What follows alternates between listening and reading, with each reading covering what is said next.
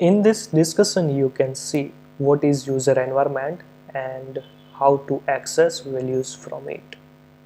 So basically, when you log in as any user, like Odoo create environment for that user, and it stores various contextual data used by ORM framework, such as user detail, context, database cursor, and environment values are immutable using env variable name. So let's see how to access those environment values from backend. I'm going to an editor, and right now I'm using the Odoo's terminal. So using env variable, you can access the environment of the current user, and if you don't know like which user you are logged in, then you have to simply use something like this env, then after dot user. You can access this env two ways, like using directly env or self.env. Both are the same one, but whenever you are using here in any Odoo's, means here any method from backend side using Python, you have to use something like this self.env, and then after like every variable name you can access from here. From terminal you can use directly env or self.env. So both are the same one, and here I'm using something like this, like env then after dot user. If I will do something like this, it means it's my current user which I'm logging from terminal, and if I want to access the context, you can simply use something like this env then after dot context. If you want to use any database cursor related operations, then you have to use something like this env then after dot cr. And then you can also use like all the CRUD operations like insert, update, delete using something like this env then after your model name, student,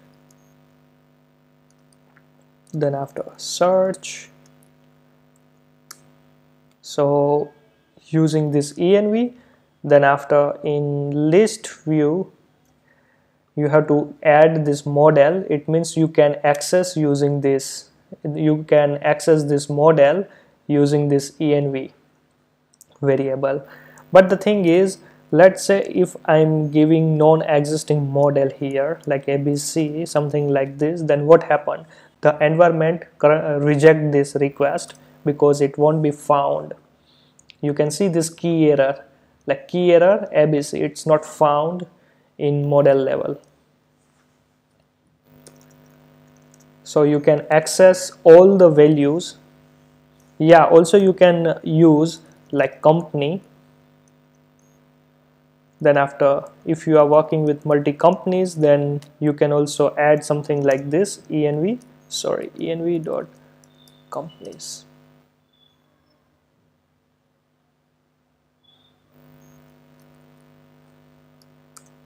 Company, sorry, spelling mistake. So env then after company or companies. Then after you can also add, you can use like env then after lang, which language by default this user is using. It's English US version. So something like this, Odoo creates this env variable while successfully login the user, and it's having those fields, and based on those fields we are performing here the CRUD operations. Also you can also use something like this dir env.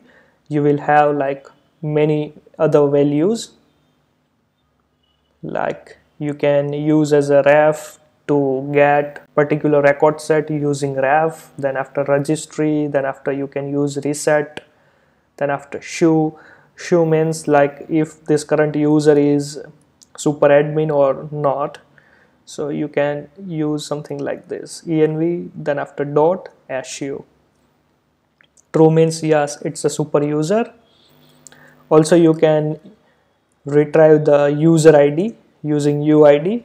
So this is the environment of the user, and any operations you can perform using this env keyword. Let's see how to work inside Python's method. Let's say env self.env, then after UID user, then after su company, companies, then after lang cr, and many more.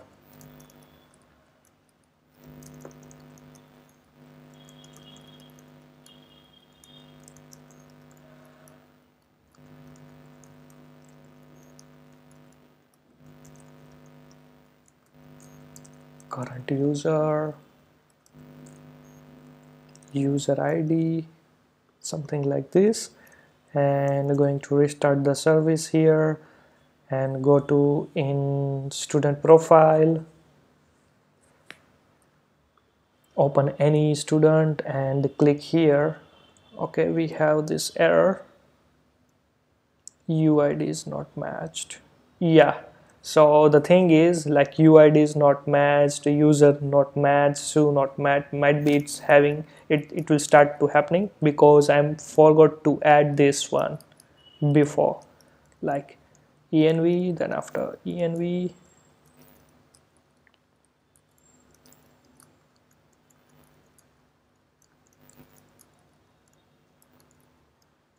env. So self.env, self.env.uid, self.env.user, something like this you have to use.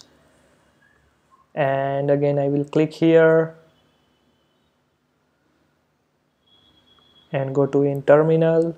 You can see here this is environment, then after this is user ID 6. This is whenever you are using like self.env.user, it will give you the record set of the current user. Then after is it a super user, it's false. Then after you can see the current company is 1, also company selected, multi-company selected is also 1. Then after this language is US English, and this is a cursor, and then after this is a print statement. So something like this way you can use the current Odoo's user environment, something like this way. I hope it's clear about user environment variables. So something like this you can use from the environment variable.